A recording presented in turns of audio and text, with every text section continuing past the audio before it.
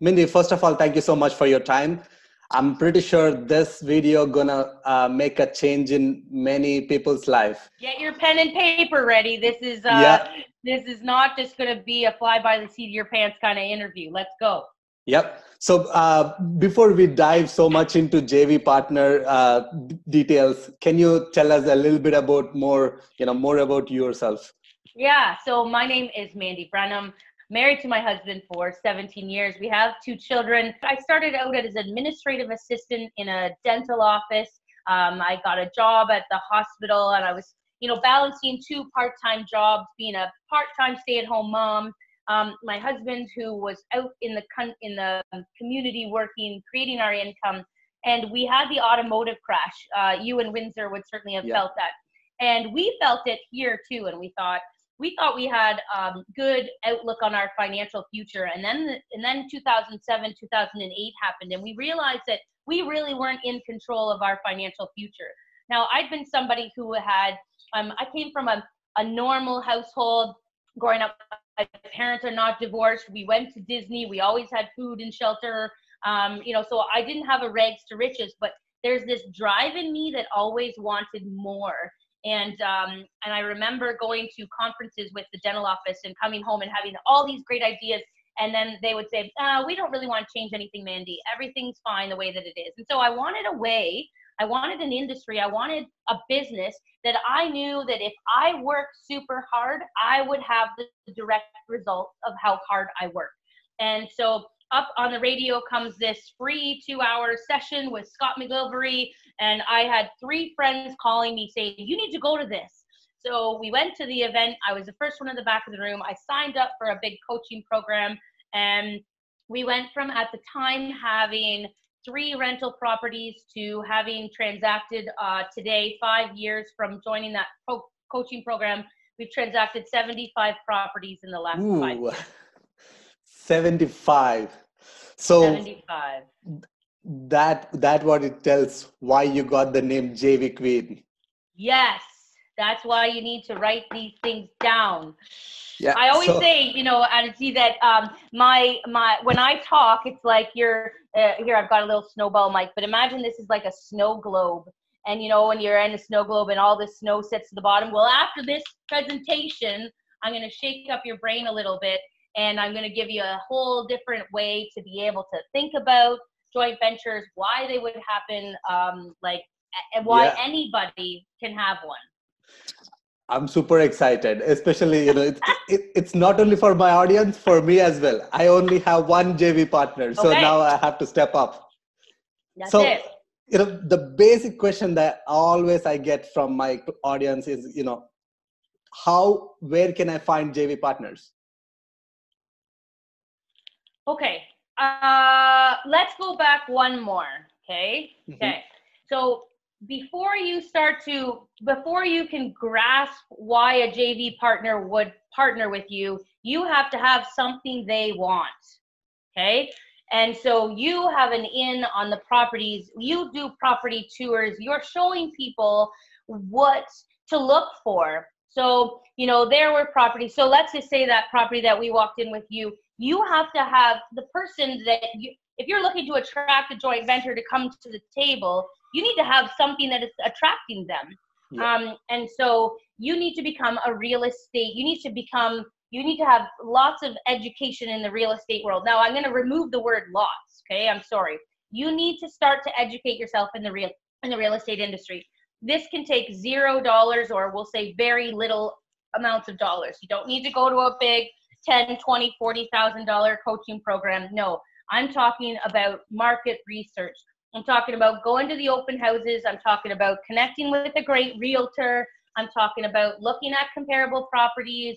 I'm talking about going on property tours, talking to fellow investors, going to local investor groups.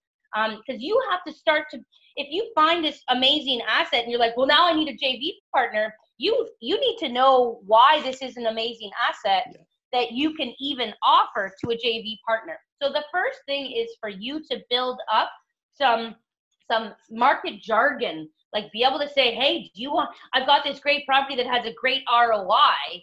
And, somebody would say, what's ROI? And you would be like, well, that actually means return on investment. And so you have to be able to talk the talk to attract the financial partner. Now, you could be super eager. So let's just say, I know on our property tour, there was some great contractors. They can talk the talk based on their contracting experience. They can be like, oh my gosh, I found this great property. I know what we can do with it to bring up the value. I'm a contractor. I do this all over the city. Okay, so you can see yourself as a contractor, why you could attract partners into your business. Yeah. Here's another one. I'm a real estate agent, and oh my gosh, there was this property that just hopped online, and I'm telling you, it's the best priced property in the entire city. Love it. That's what you can bring to a JV partner. Your assets, and I'm telling you, this is one of the best properties that I manage. I love it. And it's an opportunity for me to offer to you as the joint venture partner. Would you like to come in and own this property? I already know how to manage it. So you can kind of see that you are building your, what I call your investor resume, to be able to identify to a potential joint venture partner why you should be hired for the job or why they should partner with you. Is that a good place to start? I love that, because you pretty much covered. I had a couple of questions that are really connected to that, but you answered everyone with one whole story. But that's really important. What you mentioned. I got my first JV partner just the way, because now I understand things, ROI, and learn, make yourself educate first. If you don't know, then you cannot find one. Yep.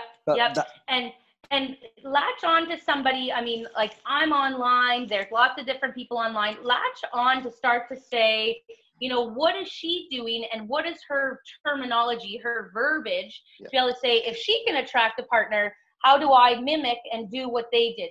In this industry of real estate, I commonly say, don't reinvent the wheel. The wheel is working. There's people who are successful with properties, with portfolios, with raising capital, with joint ventures, with renovations, with flips, with, all these things. Don't try and reinvent the wheel here. There's already success, like follow success. Love it. Yeah, that's so true. That's a cool thing with real estate. You don't have to be a super intelligent or anything. Just follow others' footprints. Yeah, I love it. One other question that I really wanted to ask is, even like I'm confused with. Okay. How do I structure the splits? How to structure the deal? What does you offer for the partner, and what do you keep? Okay. So how do I structure joint venture deals? What are the variety of ways to structure joint venture deals? Disclaimer here, there is no right or wrong. Okay. There are various ways to structure joint venture deals. At the end of the deal, you will either feel in fair exchange or you will feel out of fair exchange. Okay. And that is your internal dialogue telling you that it likes what you got into or it doesn't like what you got into. Don't do that again, right?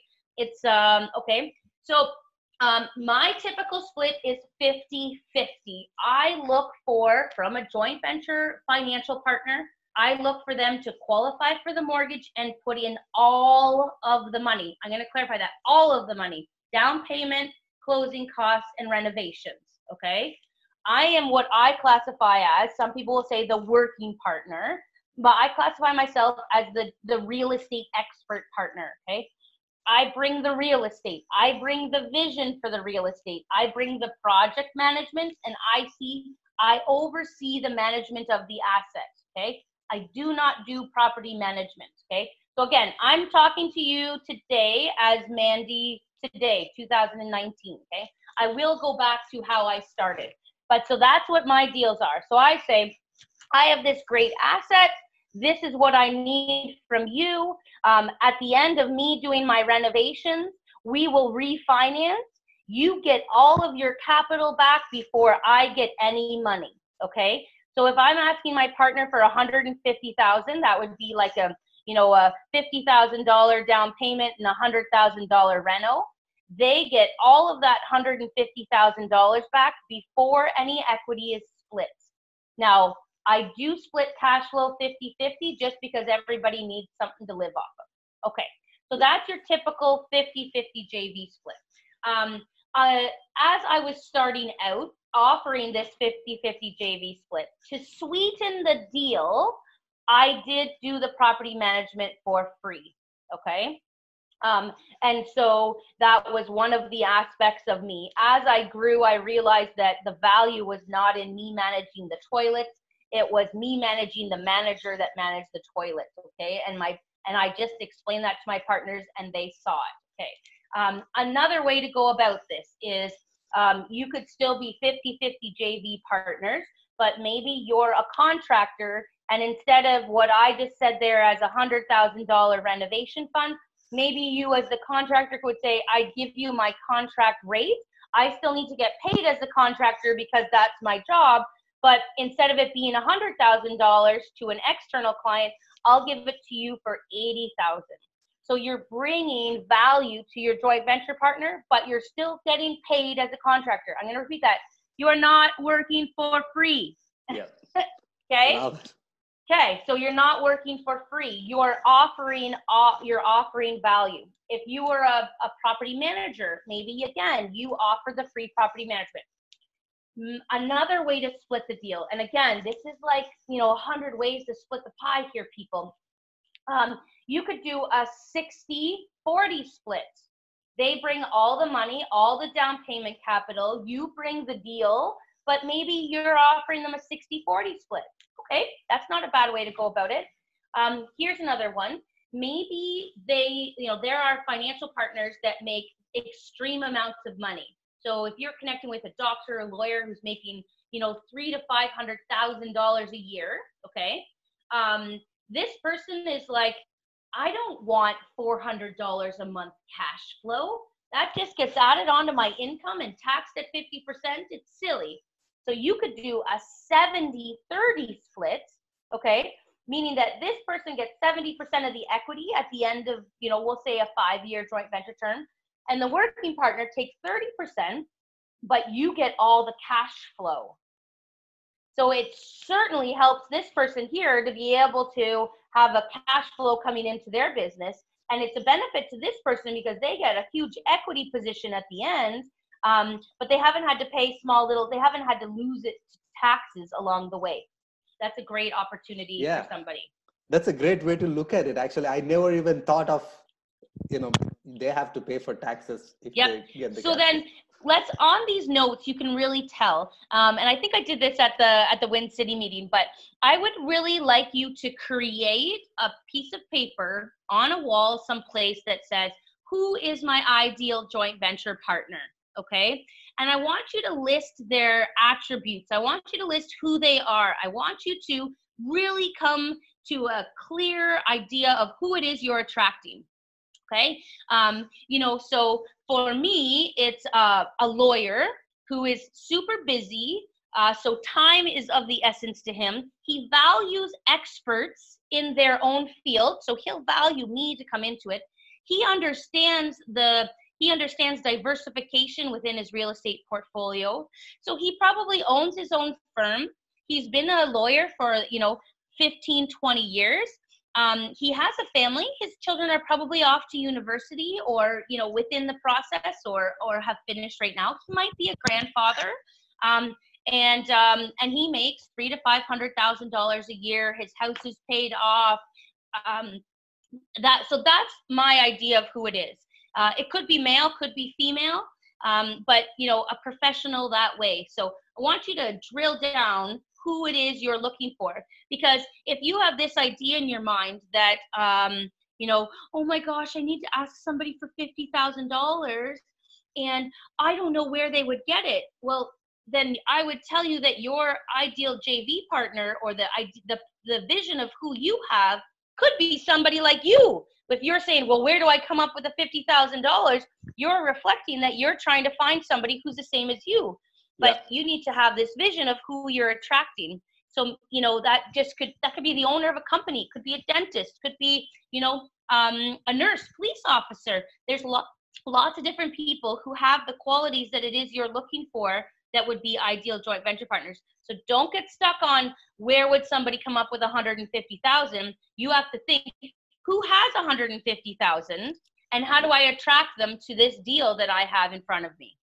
That's super cool. You always blow my mind. It's simple stuff. All of this, guess how much that ideal joint venture exercise costs? $0. Yeah. It might take you half an hour to an hour to really identify, who it is you're looking for. I would be like, where do they live? What kind of house are they in? And really drill down who it is that you are attracting when you bring a deal across. And so it's also very interesting because, so again, for my ideal joint venture, if I have that crappy duplex on the other side of town because it's $100,000, my ideal joint venture partner is like, I can't drive my BMW up to that property. I'm not interested in that. Okay.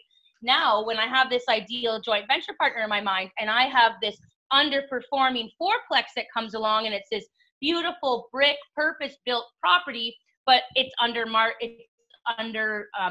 and the tenants aren't paying what they could be paying and it needs renovation. Now that I can talk to this partner and he goes, okay, I like that neighborhood. I like the look of that building. And so you can attract the type of JV partner to the type of property that it is you're looking for. Yeah, that's a great point. How did you find your first JV partner? What was your, experience around that? Okay, so we're being totally truthful here.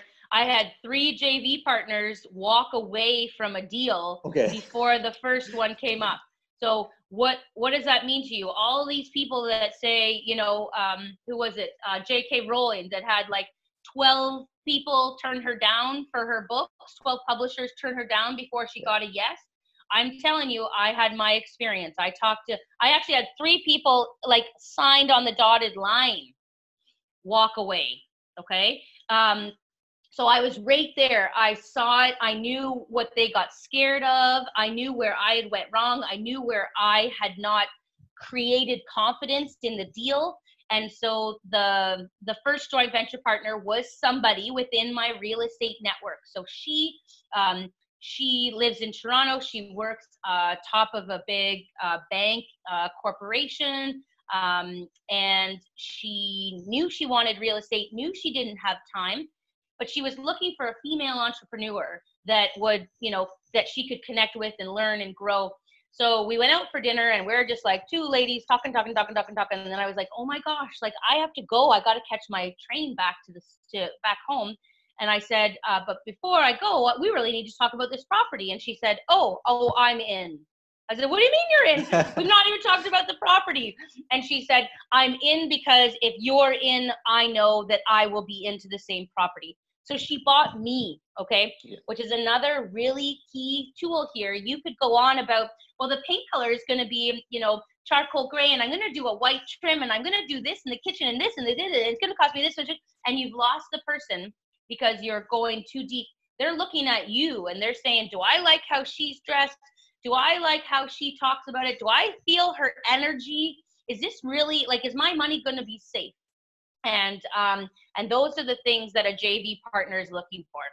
I literally got goosebumps what you said. It's super true.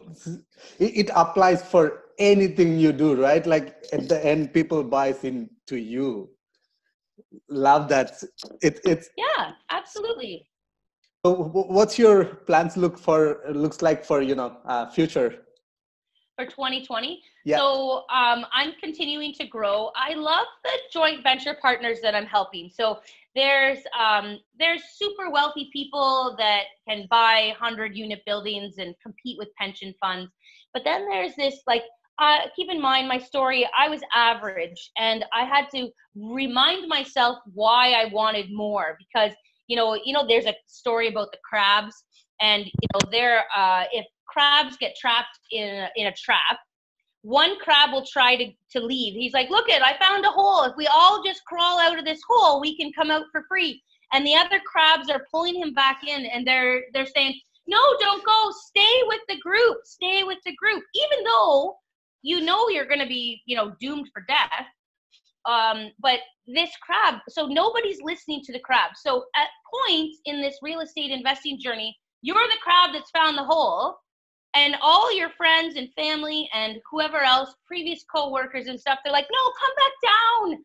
We don't know what it's like out there. We can't support you. We can't give you guidance.